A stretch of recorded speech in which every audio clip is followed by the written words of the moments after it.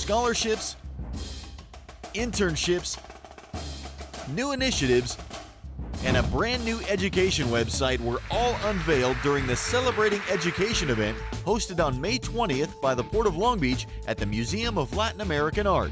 This is a great program. I think the Port's really committed to education in the community.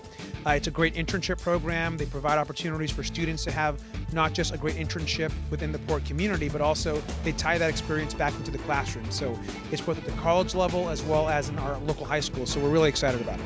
This year, the Port awarded 27 students from both Long Beach high schools and colleges $58,500 in scholarship money to help fund their studies in international trade and the goods movement industry, bringing the total to more than $600,000 since 1993. And it is our focus to invest in the youth of today to help create careers for tomorrow, and hopefully those careers are in international trade.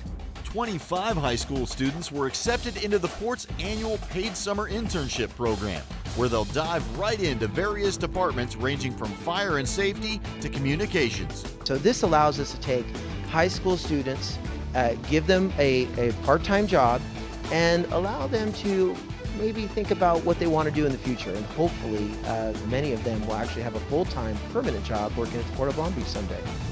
The twist this year? 14 educators from Long Beach high schools represent the Port's first class of externs, a new program that immerses teachers in Port operations so they can link daily lessons with real jobs in their community.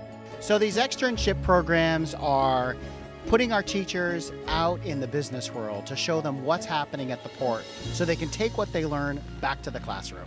These lesson plans are all housed in Port Academy, the new educational website unveiled at the event as a one-stop shop for scholarships, internships, downloadable lesson plans, a virtual classroom, and a video series that highlights careers at the Port. Hi, my name is Tommy Falvai, and I'm a union electrician. Been a union electrician for 18 years.